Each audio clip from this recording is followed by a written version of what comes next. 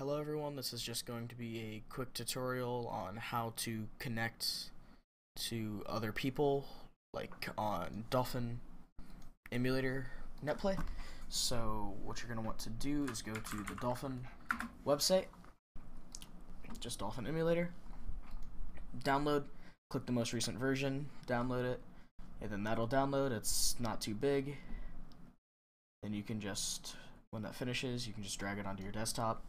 And then while we do everything else, you're probably going to want to get the actual ROM itself. So that'll just be over here. I'll send you guys a link to it, or you can go search for ROMs on your own. But in this instance, I just have it uploaded to Google Drive, and you guys can just download it. And then there's no viruses. Just hit download anyway. And then that'll download. Downside is that the ROMs a lot of the time are a couple gigabytes, gig and a half. So I already have this downloaded just for demonstration purposes, so we should be good with that. And then what you're going to want to do is extract Dolphin, so you can just extract files. Oh, no, you don't want to do extract files. You want to extract to Dolphin master, and then the name, or I might have just done the same thing, I don't know. And then once you download the actual ROM, this is what it's going to give you. You're going to want to hit right click, extract here, and then that'll go through extracting everything. This is what it will look like. I already have that done since that also takes a bit, so that's just right here, so you won't need this anymore.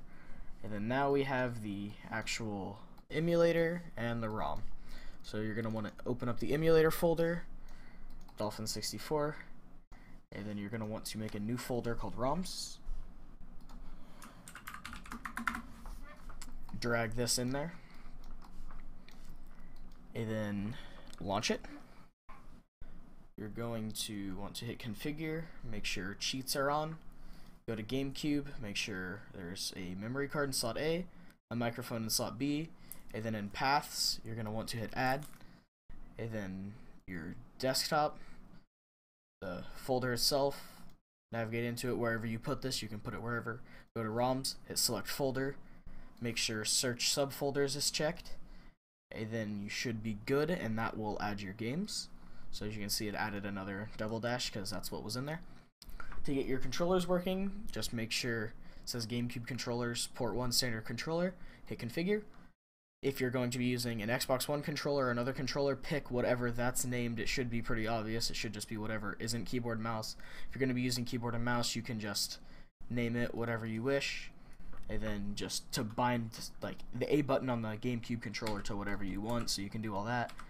Or if you're going to be using an Xbox controller, how you can do it, make sure you have it selected. If it's not showing up, just hit refresh.